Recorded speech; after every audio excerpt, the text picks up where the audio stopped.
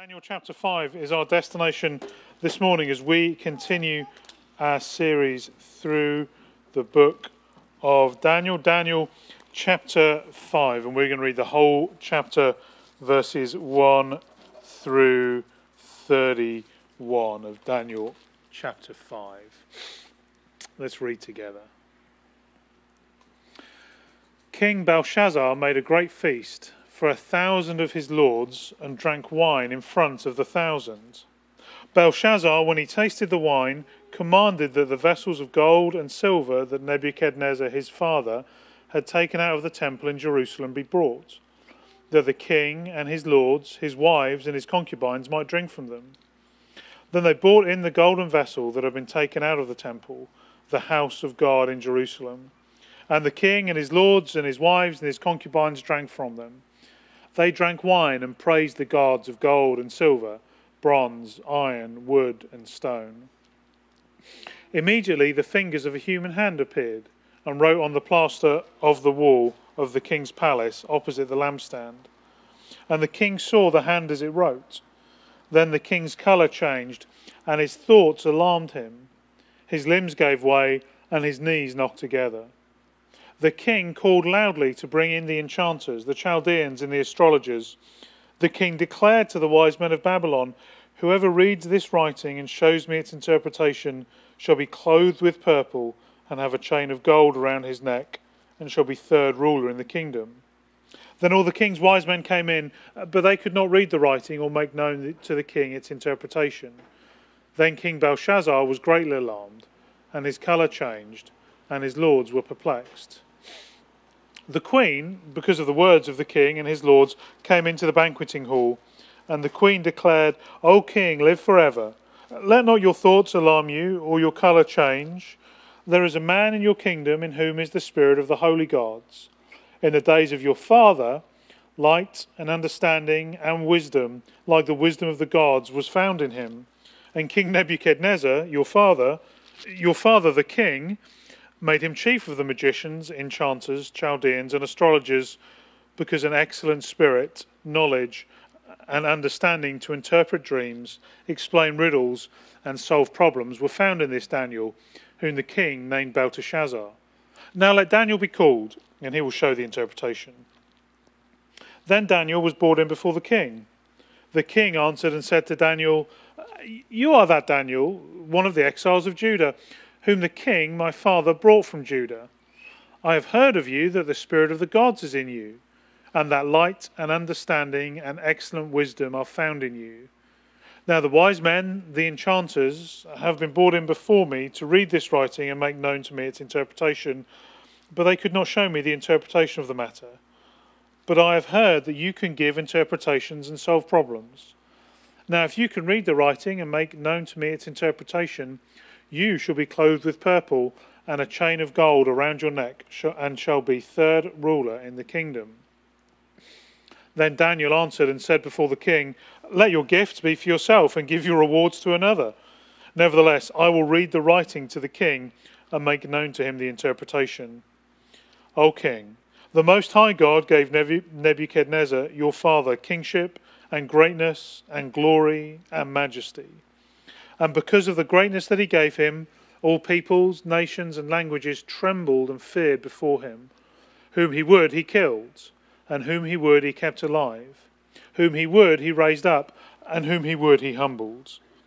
But when his heart was lifted up, and his spirit was hardened, so that he dealt proudly, he was brought down from his kingly throne, and his glory was taken from him.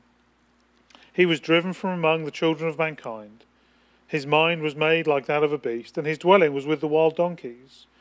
He was fed grass like an ox, and his body was wet with the dew of heaven, until he knew that the Most High God rules the kingdom of mankind, and sets over it whom he will. And you, his son, Belshazzar, have not humbled your heart, though you knew all this, but you have lifted up yourself against the Lord of heaven. And the vessels of his house you have brought in before you, and you and your lords, your wives, and your concubines have drunk wine from them. And you have praised the gods of silver and gold, of bronze, iron, wood, and stone, which do not see or hear or know, but the Lord in whose hand is your breath, and whose are all your ways you have not honoured. Then from his presence the hand was sent, and this writing was inscribed. And this is the writing that was inscribed: Mene, Mene, Tekel, and Parsin. This is the interpretation of the matter. Mene, God has numbered the days of your kingdom and brought it to an end. Tekel, you have been weighed in the balances and found wanting. Perez, your kingdom is divided and given to the Medes and Persians. Then Belshazzar gave the command, and Daniel was chained with purple, was clothed with purple, and a chain of gold was put around his neck. And a proclamation was made about him that he should be the third ruler in the kingdom. That very night, Belshazzar the Chaldean king was killed, and Darius the Mede received the kingdom, being about 62 years old. Let's pray. Father, we love your word, and we desire more than anything to be a people of your word. Father, we're thankful for your word that became flesh and dwelt amongst us. Father, we're thankful that your word to us is love and rescue and redemption. Now, Father, we pray that you would send your Holy Spirit so that we would see and savour Jesus Christ in Daniel chapter 5. Because that's what we're here for. That's what you made us for. Have mercy on us now in this time, Father, we ask. In Jesus' name, amen. The gold rush of 1842 changed everything. During the gold rush, 300,000 people, a huge number for that time, travelled west to California. And it was a direct result of the gold rush that meant that California gained its statehood. I guess we can all decide for ourselves whether that was good news or bad news. But those 300,000 people who travelled west to make their fortune quickly needed to learn an important lesson. They needed to learn that all that glitters isn't gold. All that glitters isn't gold. Maybe you've had that moment in your life too, where you have realised that all that glitters isn't gold. Something you've depended on, something you've built on, something you've invested in, something that you thought was valuable, something that you thought was gold, was merely glitter. That's what happens this morning in Daniel chapter 5. In Daniel chapter 5, we meet a new king, a king named Belshazzar. He was Nebuchadnezzar's grandson. And he was about to discover what we all need to discover, that all that glitters isn't gold. All that glitters isn't gold. The first 8 verses of this chapter remind us that it is the enemies of God who love what glitters. Friends, listen up. If you don't have God as the centre of your life, if you don't have God as your supreme treasure, if you don't have God as your foundational joy, if you don't have God as the absolute middle of your thoughts and your loves and your actions, all you have is what glitters.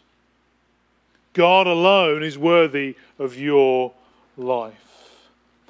And that's what Belshazzar had to learn. Verse 1 shows us the glitter of false security. King Belshazzar made a great feast for 1,000 of his lords and drank wine in front of the 1,000. Verses 30 and 31 remind us that the enemy is at the gates. The army of the Medes and Persians is just outside the city walls.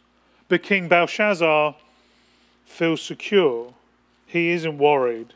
And he makes a great feast for 1,000 lords and their wives and their concubines. He was entranced, he was distracted, he was moved by the glitter of false security and by the glitter of false pride.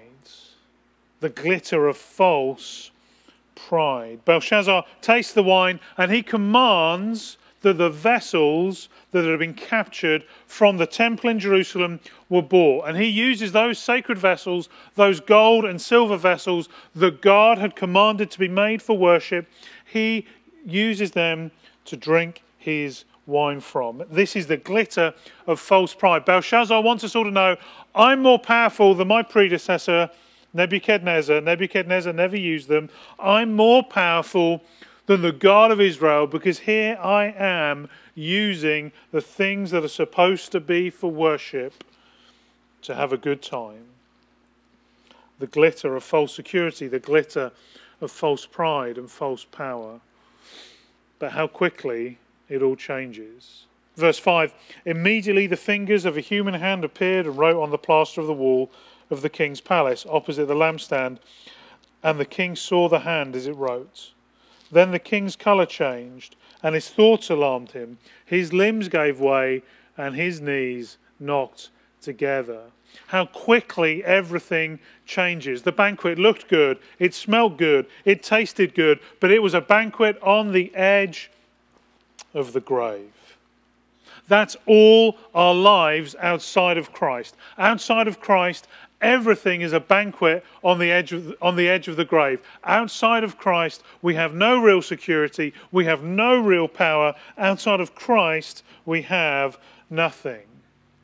Every Christless life is just glitter and no gold. All Christless life, no matter how good it looks, is just a banquet on the edge of the grave. And when judgment comes, there is no defense. The enemies of God love what glitters. But God's people love what is gold. God's people love what is gold. Verse 10, the queen, because of the words of the king and his lords, came into the banqueting hall. And the queen declared, O king, live forever. Let not your thoughts alarm you or your colour change. Just when Belshazzar thought it couldn't get any worse, here comes his mom to embarrass him in front of all his friends. There's a universal experience for us. Now we know the queen here isn't Belshazzar's wife because we've already been told that Belshazzar's wife is at the feast. So this might be the queen mother, this might be Belshazzar's mum, or it might be Belshazzar's grandmother who lived to be about 104 years old. So she comes and she reminds the king of a man in his kingdom in whom is the spirit of the holy gods. In the days of your father, light and understanding and wisdom, like the wisdom of the gods, were found in him. Of course, she's talking about Daniel. Now, it's not really clear why Daniel wasn't involved with the other wise men that came when King Belshazzar called. Maybe the king was so determined to be different from Nebuchadnezzar, he excluded Daniel because Daniel and Nebuchadnezzar were so close. But the wise queen recommends Daniel. Now let Daniel be called, the end of verse 12, and he will show the interpretation. That's the wise queen. Then we see the foolishness of the king. Daniel was brought in before the king. The king answered and said to Daniel, You are that Daniel, one of the exiles of Judah, whom the king my father brought from Judah. I have heard of you that the spirit of the gods is in you, and that light and understanding and excellent wisdom are found in you. Now the wise men, the enchanters, have been brought in before me to read this writing and make known to me its interpretation, but they could not show me the interpretation of the matter. But I have heard that you can give interpretations and solve problems. King Belshazzar's whole spirit here is very much, here we are now, entertain us, isn't it? He calls Daniel an exile in verse 13. He wants Daniel to remember, listen, I'm not impressed by you. I'm not interested in you. You're an exile. You are essentially my captive and my slave. He puts Daniel in his place straight away. Twice in these few verses he says, I have heard you can do this. I have heard you can do this. Belshazzar is foolish. There's nothing glittering about Daniel. Brothers and sisters, we have to reconcile this thought in our heads. The people of God do not look attractive to an outside world. The church doesn't look attractive to an outside world. First time I went to church, 16, not saved, bored out of my mind. Next time I went to church, got saved, 17. Church was extraordinary. Church was amazing. Church was so exciting. And I thought, what's changed? What have they changed at church to make it interesting? Nothing. I changed. Your love for the gathered worship of God's people is one of the clearest assurances you can have of your salvation and of your new birth. But friends, we go off track. The church goes off track when she decides to use the world's methods to attract the world. When the church decides to ape and imitate the world to win the world. No. We stick with God. We stick with God's words. I love Daniel's response in verse 17. Daniel answered and said before the king, "Let your gifts be for yourself and give your rewards to another. Nevertheless, I will read the writing to the king and make known to him the interpretation." Now, Daniel's been offered a purple robe, a gold chain. He's been offered the third place in the kingdom, and he is not interested. Let your gifts be for yourself and give your rewards to another. Daniel is completely immune to the threats and promises of the world around him. Can you imagine the freedom we would have as believers if we were immune and unmoved by the threats and the promises of the world around us? This is a heart captured by the glory of God. This is a heart longing for the joy that only God can give. Daniel's not interested in King Belshazzar because he knows he serves a better king. Daniel is not interested in the rewards that Belshazzar can offer because he knows he has waiting for him a better reward. Belshazzar tried to insult him by calling him an exile. But that's exactly what he is. He's an exile. He's not just an exile from Jerusalem in Babylon. He's an exile from the kingdom of heaven living on earth. He's an exile from the pleasures of life because he has been conquered by heavenly pleasure. He's been conquered by divine pleasure. He's been conquered by divine love.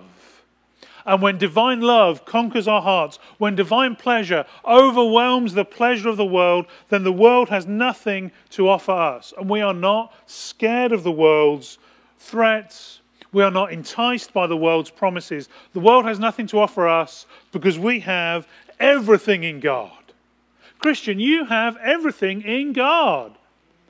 Every spiritual blessing comes to you from the cross. Every spiritual blessing comes to you from the empty tomb. What are you looking for in the world that you cannot get 10,000 times better and forever in Christ?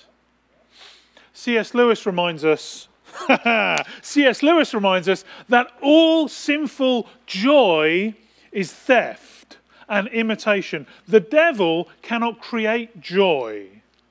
All joy comes from heaven. All joy comes from Jesus. Now we can experience that joy and chase that joy and glut ourselves on that joy in a sinful way, but the devil himself can't create it.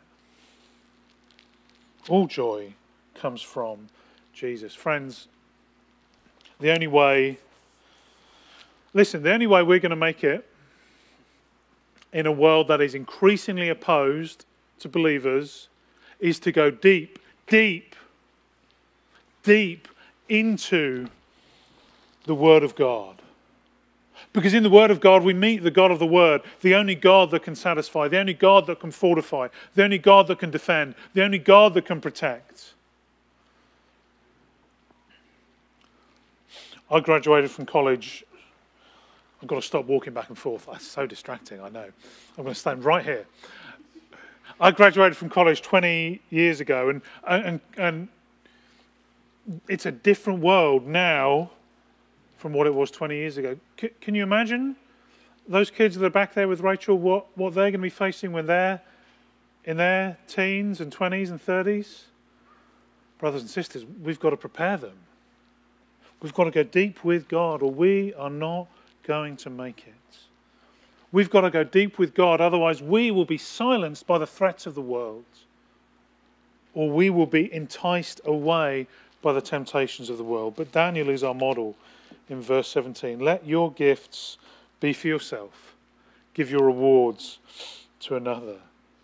God's people love what is God's. The world has nothing to offer us because we have everything in God. So we must know the difference.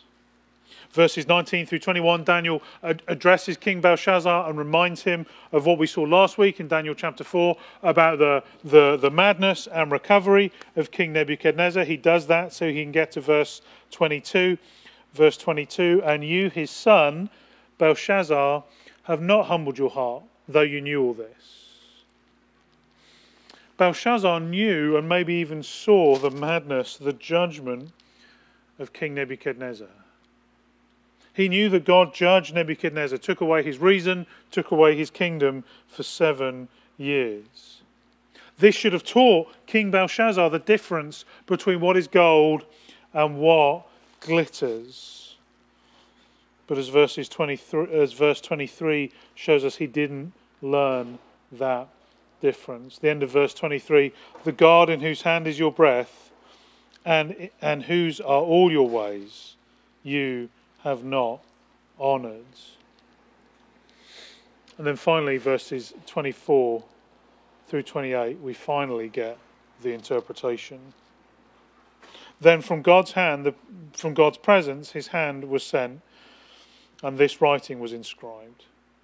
And this is the writing that was inscribed: Mene, Mene, Tekel, and Parsin. This is the interpretation of the matter. Mene, God has numbered the days of your kingdom and brought it to an end. Tekel, you have been weighed in the balances and found wanting. Perez, your kingdom is divided and given to the Medes and Persians. Now, those three words, Mene, Tekel, and Parsin, are actually the names of Babylonian coins. It would be like a hand writing on the wall, dollar, cent, and a half, something like that. But these words also sound like the words for numbered, weighed, and divided. And this is the interpretation. King Belshazzar has been numbered, he's been weighed, he's been found wanting, and he will lose everything. Friend, one day you will be numbered and you will be weighed. The day that King Belshazzar experienced in October 539 BC, that day is also coming for you. Where you will stand alone before the King of the universe, and you will be numbered, and you will be weighed. And here's where the false security of time wraps around us like a blanket. I'm young, I'm healthy, I'm this, I'm that. That day is years away for me. I spoke to Monty on Monday. On Tuesday, we exchanged voicemails, we missed each other. On Wednesday, this day came for Monty.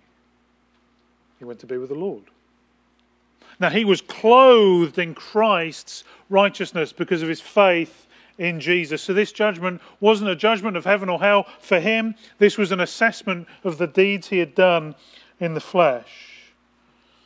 But King Belshazzar has been numbered, weighed, and found wanting. His kingdom will be divided and given to the Persians. Friends, if you don't have everything in Christ, you don't have anything.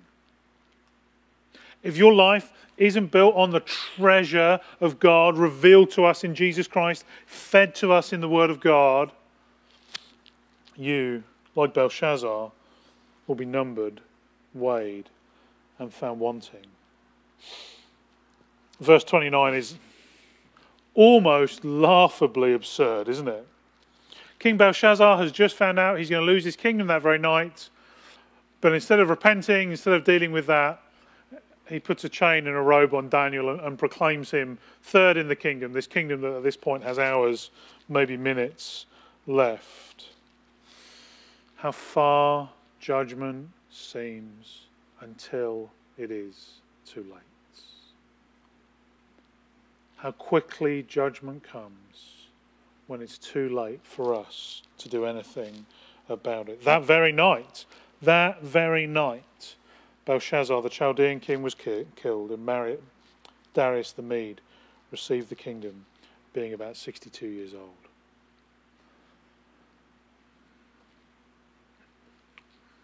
We live in a world that hates talk of judgment. It's not quite true. We live in a world that loves to judge, but hates talk of judgment. Friends, this is why you must let the Word of God shape your categories. Because this story wasn't for the Medes or for the Persians, even though it's about a Persian king, even though it's about the king of the Medes, even though it's about the king of the Babylonians. It wasn't for people in Babylon or Media or Persia. It is for us. And this is not a story that's just about the events of October 539. It is a story relevant to us in October 2023. If we are God's people, we must know the difference between what glitters and what is gold. I wonder what glitters in your life. Maybe you're like King Belshazzar. You are blinded by the gleam and the glitter of false security. You've got a nice income, or you've got a good retirement plan, or you've got your health, or you've got a great house, or you've got great kids, or you've got, again, plenty of time. There's the devil's greatest trick, that there's no hurry. These things all glitter, but they can't save you when judgment comes. Your 401k did not die on the cross for you. Your professional advancement isn't coming with you into the grave. Maybe some of us today need to repent of trusting too much, putting too much security in things of the world. Maybe it's not so much false security.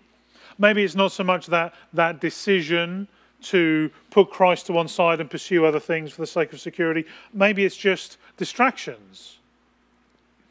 Maybe it's just distractions. We live in a distracted age. We live in a distracted age. This afternoon, go home and try and follow one train of thought for 1 minute. That's a struggle. Unless I'm writing, that's why I write everything down. Unless I'm writing, I can't do it. And if you can do 1 minute, do 5 minutes. If you can do 10 minutes, you're a genius. But we live in a distracted age. John Piper says, one of the great uses of Twitter and Facebook will be to prove at the last day that our prayerlessness was not caused by lack of time. And you can replace social media there with anything. One of the great uses of distraction will be to prove at the last day that our prayerlessness was not caused by lack of time. Friends, don't tell me you don't have time to read the Bible through in a year. You have time, you just don't really want to. 15 minutes a day, you can read the whole Bible through in a year. Think how much spiritual good that would do you. Think how much deeper your joy would be. Think how much bigger your vision of God would be. Think how much less attractive sin would be. 15 minutes a day. If you're like me, you spend 15 minutes a day staring out of the window.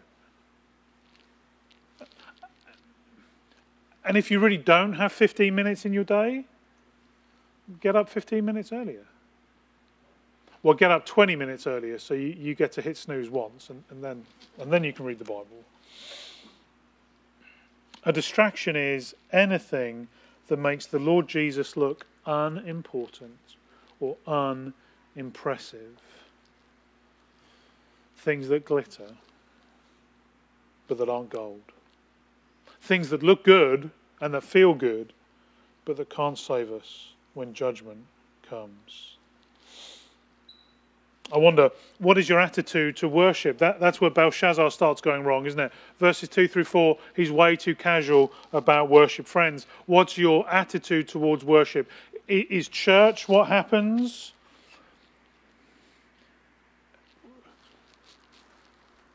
When everything else is taken care of?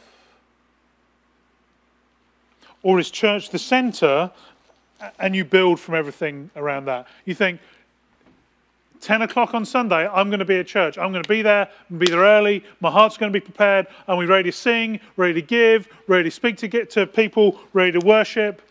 Everything else orbits around that. Or is church just what happens if everything else in your week lines up? What about your attitude towards those who don't know Christ? What about your attitude towards those who don't know Christ? Pastor Brian Chappell asks us this question, quote, "Is it possible that today's church has lost the power to turn God's people from sin precisely because we do not grieve over the effects of sin in their lives? Are our friends and family members wandering away because they know that no one will grieve if they are lost or damaged by their wayward choices?" Friends, let's develop hearts that are grieved by our sin. Let's develop hearts that are grieved by the sins of those that we love. I think of Jesus walking down into Jerusalem, weeping over the city. What a great model he is for us. Friends, when we become distracted by the world, and when we are made to feel secure in the world, we become spiritual fools. Every Christless pleasure is a banquet on the edge of the grave. These things may glitter, but they're not gold. Anything else you build your life around apart from Christ can't help you when judgment comes. But there is good news for fools like us. There is good news for sinners like us. There is good news for the wayward and the distracted like us. There is a kingdom that is gold. And we are invited in. Salvation is completely free. It will cost you everything, but it is completely free. In salvation, Jesus comes and he says, give up what you can't keep and gain what you can't lose. Stop doing the things that are killing you and come to me and have life. That's the offer of salvation. This kingdom is gold, but it doesn't glitter. This kingdom looks small and insignificant. A shepherd boy with a few stones against a giant. A ragtag group of former slaves taking a nation. A baby born in a stable to two terrified young parents. This kingdom doesn't glitter. You and I, we follow a crucified Saviour. Let's stop expecting the world to do us a favour. Let's stop expecting the world to do us a favour. We are a people that reject what the world tempts us with. We meet at the start of every week to sing and to give and to hear from the Word of God. And people don't really understand what we're doing. Maybe you don't really understand what we're doing. The kingdom of God doesn't glitter, but it is gold. The kingdom of God is gold because God himself is worth all the treasure, all the pleasure in the world. John tells us in Revelation that the city of God, the city of heaven, doesn't have a sun in the sky because the Lamb is its lamp. that the glory of the Lord Jesus is so bright that we don't need the sun because we have Jesus. We don't need anything if we have Jesus. And the Christian life is simply the constant lesson learning that. That if we have Jesus, we don't lack anything. And if we have Jesus, we don't need to fear anything. If we have Jesus, when our judgment comes, we will not be weighed and found wanting. We will be weighed and welcomed. We will get to heaven and we will say, oh, he thought of me. That's what went through Monte's mind about 4:30 on Wednesday afternoon. He got to heaven and he thought, oh, Jesus thought of me. Friends, if you have Jesus, you have everything. Do not be distracted. Do not be threatened by a lost and dying world that cannot take your joy. But go deep with Jesus and do not fear judgment. Go deep with the God of the Word, in the Word of God. And you have nothing to fear from this life or from what comes next. Let's pray together. Would you pray with me? Let's pray. God our Father, we're so thankful for the Lord Jesus. And thankful is not even beginning to scratch the surface. Thank you, Lord, that we will have an eternity to sing your praises, to be thankful. Lord, forgive me when I put my security in other things. Lord, forgive me for when I put my security in what I can buy or what I can do or how impressive I can look. Lord, forgive me when I'm distracted. Lord, forgive me for the things that I place in front of my heart that make you look unimportant or unimpressive. Lord, would you in your kindness remind us that if we have you, we have everything, and the promises of the world must fall on deaf ears. Lord, would you remind us that if we have you, we have everything, and the threats of the world can't harm us. Would you remind us, Lord Jesus, that if we have you, we have nothing to fear in this life or in the life to come. Lord, we're thankful for your word. Fill us with your Spirit now and shape us with your word, we ask. In Jesus' name, amen.